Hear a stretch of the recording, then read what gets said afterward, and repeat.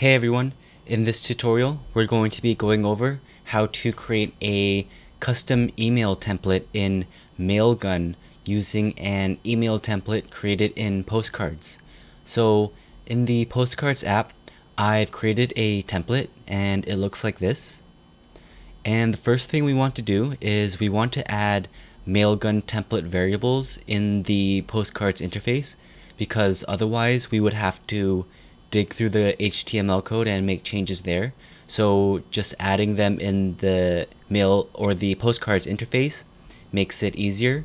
So Mailgun template variables look like this, and what they do is they are the values, or they represent the values of a particular subscriber in your when you send the email.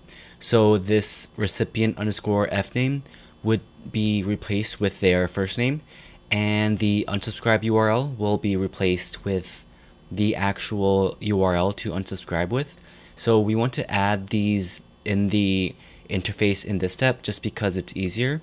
So what I will do is I will copy this and I want to add it to this title section. So I'll click into the header and that opens up the menu, and I will open up title and I'll just add it here. So I'll type hey template variable and press done. So this will be replaced with the recipient's first name when this email gets sent through Mailgun. And the second thing we want to do is update this link to be an unsubscribe link. So I'll click the footer, go to column 2, and search for the text and URL. I'll copy this variable, replace this text with unsubscribe, and paste in the URL. Now I'll press done. And that's all the changes we have to make in the Postcards interface. Now I can export this file to get the HTML file to work with. So I'll press export, download as zip, and make sure you have the host images online option selected so you don't have to download and manually update the images yourself. I've already downloaded the zip and extracted it. It's here. So if I open this up, it's just the template that I created. And next we'll be going into Mailgun to create the email template. Alright, so now I'm in the Mailgun dashboard and I want to create a template.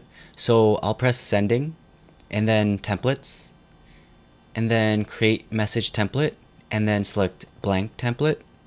So I'll give it a name, a description, and make sure your name doesn't have a capital letter in it, because that's not a valid character and you won't be able to press create. So I want to add the Postcards template code in this editor. So I will open up this index.html file in a text editor, highlight everything, and then paste it in here. Now I can press preview and see that it's the template I created in Postcards. So now I'll press create. And at this point the template is ready to go. And next I will send myself a test email to see what it looks like in Gmail. Alright, so I sent myself a test email through a note script I created, and this is what was sent. As you can see, it's the Postcards template, and you may notice that the variable for the first name isn't showing.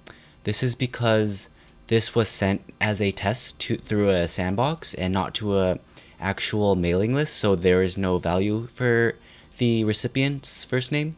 But if you scroll to the bottom and you click unsubscribe, you can see that there is an actual unsubscribe link, and that will allow you to unsubscribe as well. So that was everything for this tutorial, and until next time, see you guys later.